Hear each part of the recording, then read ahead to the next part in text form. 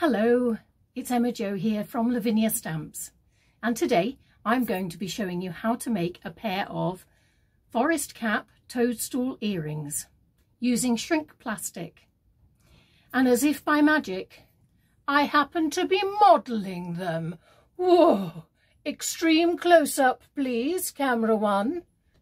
Can you see?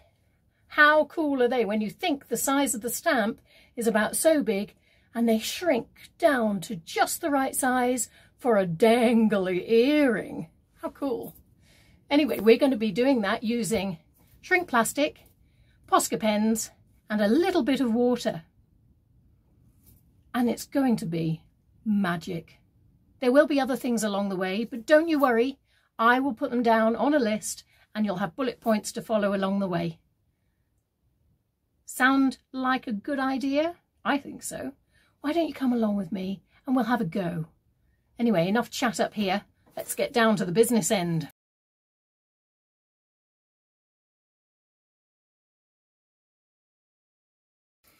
Hello, so here we are down at the business end. For this we're going to need some, bear with, archival ink, jet black, the stamp that we're going to be using, which is Forest Cap Toadstool, and an acrylic board for it to sit on, and also some Sizzix shrink plastic paper that you can get from Lavinia Stamps on their website or through the shop. Okay, let's shufty these out of the way. Come back to that in a second. I'm going to pop down this piece of shrink plastic, landscape styly, with the frosty side up, because that's the side that's going to take the ink. Okay, so I'm getting my archival ink and I'm going to ink it up, making sure to get every part of our toadstool covered.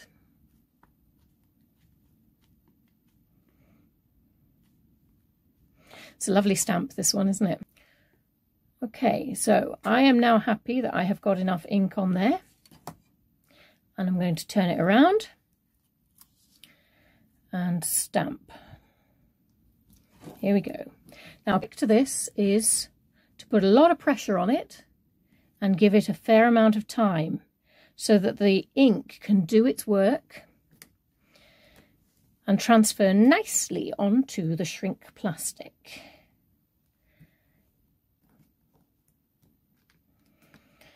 Come on, my lovelies. Come on, my lovelies. So, I'm going to count to 10 and then I'm going to risk it for a biscuit. 1, 2, 3, 4, 5, 6, 7, 8, 9, 10. Here we go. Fabulosum est. Happy days. I'm happy with that one. Okay. So I am actually going to show you how to do one of these, which means that you might have an odd earring. But you can always go back to the start and do it again to make a pair. The next step is to cut out the toadstool. But before we do that, we need to grab a Posca pen and a pencil. Okay, so I've just grabbed, doesn't matter what colour, and I'm going to put this Posca pen just at the top of the toadstool. So if you can see here, I am actually just going to draw around this pen so that we create the place to put the earring hook. Okay, so I'm just going to go a little bit closer so that the corner, the edge of the Posca pen touches the toadstool, and I'm going to draw most of the way around it. Okay, so you get this circular place at the top. And this is a guideline for us when we're cutting. Okay, so you should now have this lovely circular piece at the top of your toadstool. I'm just going to draw a circle in the middle there because that's where I'm going to want to punch a hole. I'm just going to want to punch a hole. Okie dokie. So we now have to cut this out. The trick with cutting this out is to create a smaller bit of plastic. Now, just remember that you can use this plastic again. No, obviously not the bit you've stamped, but any cut-offs, keep them because they'll be useful. And we will be using a little bit of it anyway. So I'm going to cut a rectangle as close as I can get to this toadstool without annoying it. Okay, so that's one side off. I'm going down this side now.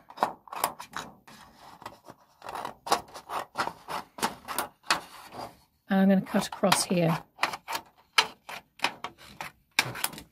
And you may wonder, why on earth is she making us do this? The reason is, my friends, that if you try and cut it out of the whole piece straight away, the weight of the plastic drags against the scissors and can cause a crack. So that's why I'm saying cut it out into a smaller shape first. All right? Now, I'm going to go as close as I can to this stalk because I want the actual shape of the toadstool. Okay. You can go as close or as far away as you want to. After all, it's your earring, but this is what I'm doing for mine. And I'm probably going to speed this up because, let's face it, you don't need me to show you how to cut this out.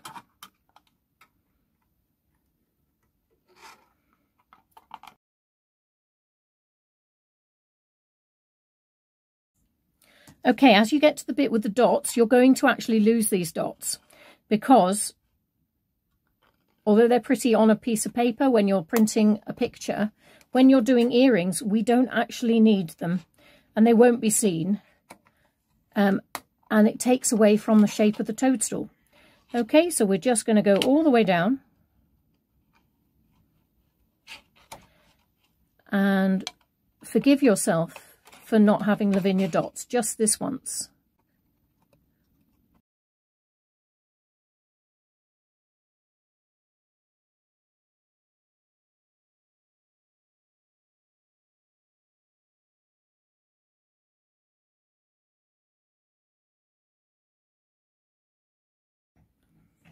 Okay, so I'm now going to punch a hole into our little circle for the earring hook, okay?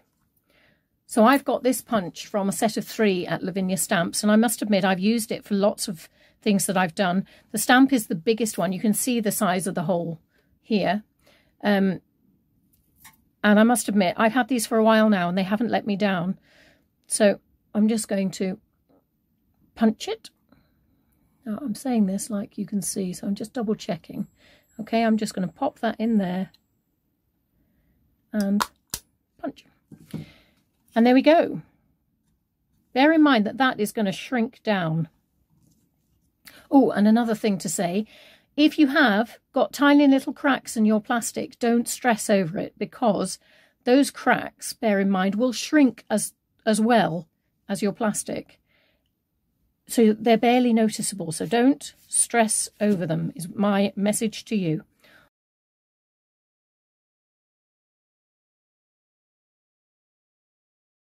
Okay, so now we're on to colouring our toadstool. We're going to be using Posca pens. So I've chosen red, orange, yellow, and I'm going to use that for the toadstool cap. Obviously white. Then I've got a little bit of navy, that comes in a bit later. Some pale blue, green, and pink. I am going to bring that white here so that you can see that. Okay. When I'm painting, I like to have some paper towel with me, just because it helps me soak up any accidents that you might have. Oh, that sounds awful. I mean, when, you know, if you've got too much paint or anything, or you've got a giant blob of water that you don't want. Okay, so I'm ripping a little piece of paper off just for those emergencies, and I'm going to use this to clean my brush and get any excess water off. Obviously, I've got some water here as well. Right, so I'm just going to pop into shot so that you can see what we're up to. This, if I pull this down, this toadstool. So that's where we're aiming. Okay? Everybody see what I'm doing? Fabaroonie. Now we're going to be using our Posca pens as, oh, hang on, paintbrush. I'm using a Lavinia Stamps paintbrush. It's number 1, just so you know the size. It's quite diddy, and it's just what we need for this. Okay, you remember I talked to you about the plastic offcuts from before? Well, I'm just going to take an offcut from that piece, and I'm going to be using that as my palette. I don't know if you can see it. There you go. And I'm going to show you now how we're going to use Posca pens as paints, which is great because it means that we can mix them. Okay, here we go. If you just press your nib down, gosh, that was a good one. You press your nib down, you will get a bubble of Posca paint. Okay? And I'm just going to add a little bit of water to that and stretch it out a bit. Okay. Just give it a wipe because there was a nasty little bubble halfway up my brush and I didn't want it there. Okay, so I'm going to start colouring this. Now, to get a 3D effect, I'm going to start with red on the outside, then go to orange, and then in the centre there will be a streak of yellow. Now, I'm going to do this, and I might speed it up a little bit.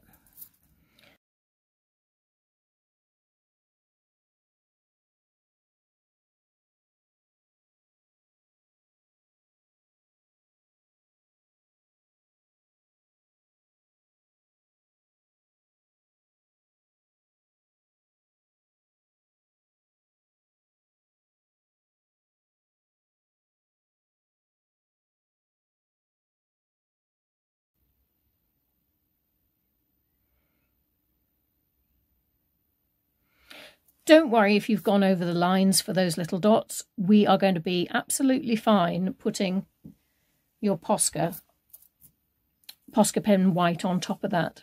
Don't worry. Okay, so that's the cap. Now, I'm going to put some white on my palette.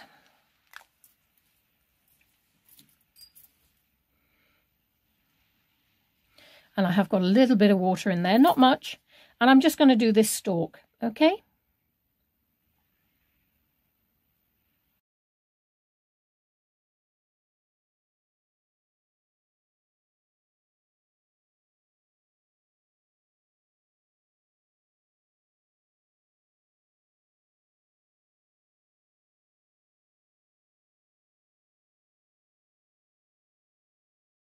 I've made quite a dark green using the dark blue and the green, mixed them together. And what I'm looking for here are these little pebbles that look like they're hiding behind something. If they've got something overlapping on the top, it means that they are the furthest away. And those are the ones that I am going to paint with this darker colour.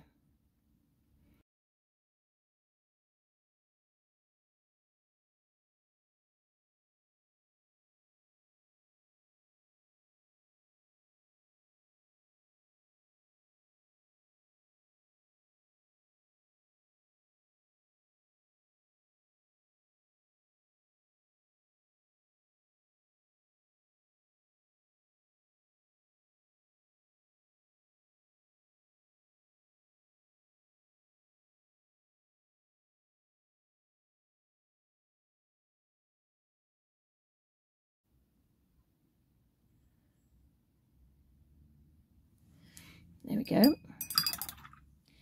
And I'm going to turn the lights on. I'm going to turn the lights on in that window. Because I don't want these to blend, I'm deliberately doing things that aren't next to each other. so that they can dry. But I do want something to blend. I want a little bit of red, which I'm mixing with the yellow to make a slightly paler orange than the one that we have. And I'm just going to put it in, dab it into the windows closest to me. Okay, well, I'm happy with that. I just need that to dry. And now using that orange, I'm just going to start painting my flowers. The only rule I have is I don't want orange and orange flowers next to each other. So in other words, keep your colours separate.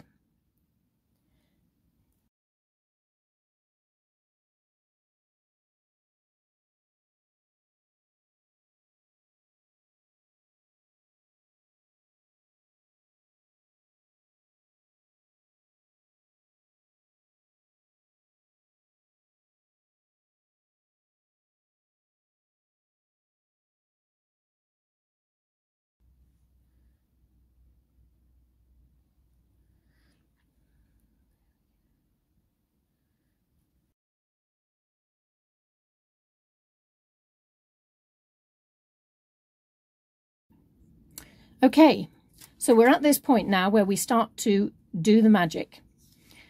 I'm going to turn my toadstool sideways on. I'm going to be using scissors to hold it down. Now, what I would recommend is that you pop it on a random piece of card or some blocks of paper if you have, just to protect your mat. Okay, and I'm going to hold my scissors like that. She says, I'm not left-handed, so this could be a bit cack-handed, so bear with. What I would say to you is don't panic. You're probably going to look at it and think, oh, for goodness sake, this is all going horribly wrong. How do I keep control of it? There we go, it's going. Can you see? And what I would say to you is don't worry. It will curl itself up into a little ball. Woo! But it will sort itself out with very little intervention. Honest Gov. Now I have got, waiting in the wings, a rather heavy old sketchbook of mine, just to give it a quick iron. So that's what I'm going to do now. Quick iron. Right. Doesn't have to be long, but just long enough. Ooh. There we go. Man, that's magic. So it's amazing, isn't it? Look, it's gone from that, there's an original sized one, to that. How super cool is that? Anyway, let's turn these into earrings. So this is the part where we turn our little shrinky toadstools into earrings. And for this, I've chosen to use a French hook and a pinch bail. I like the French hook shape because it's so elegant and simpler. And it suits me. Suits me. So I've picked up my toadstool. I keep wanting to call it a mushroom, so I apologise if there's always a bit of a gap. It's just me getting it right. And I've got some round nose pliers as well because they're going to help me do the job.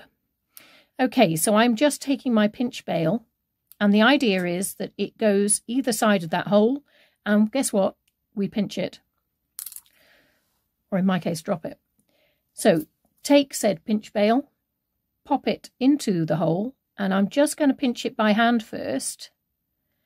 And then I'm going to take my round nose pliers and just give it a bit of persuasion that that is really where it wants to live.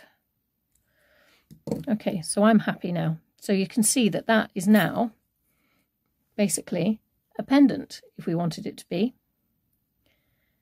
So I've got my pendant and I've got my pinch bail, and I'm just going to slip the French hook through the pinch bail loop and give it a gentle, wait for it, a pinch. Okay, so two sides have now created a loop, And I'm just going to close this front bit as an added precaution. And we've now got an earring. Yay! Thank you for coming along with me on this creative adventure where we made these earrings. I hope you get as much fun out of them as I have. I wear them a fair bit now. Anyway, please feel free to leave any comments you want in the post below. And you know what? Leave me a picture as well. I'd love to see what you make. Thank you very much, everybody, for joining me. It's been an adventure. Hopefully see you again soon. Take care. Bye.